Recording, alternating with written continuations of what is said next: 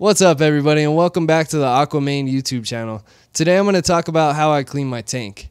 I have white sand in my tank, so it gets kind of dirty, so I clean it about every 2 weeks. Also doing a 25% water change. So the first thing I do is take the fake plants out of the tank, exposing more area to clean. I also take out my driftwood and just whatever is not a live plant.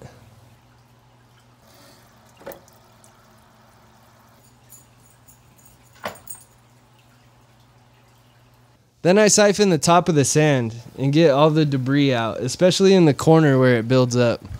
I accidentally sucked a dwarf puffer up while I was siphoning, so be careful about that.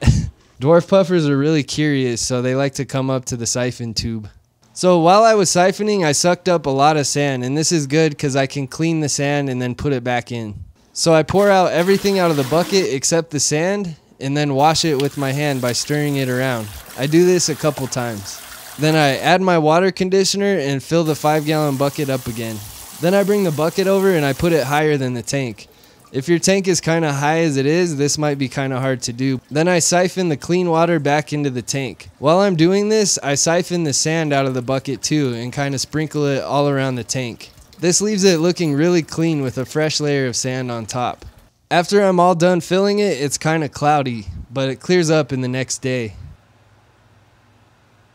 The puffers are doing good. I'm going to do an update video on them next week. Thanks for watching. Peace.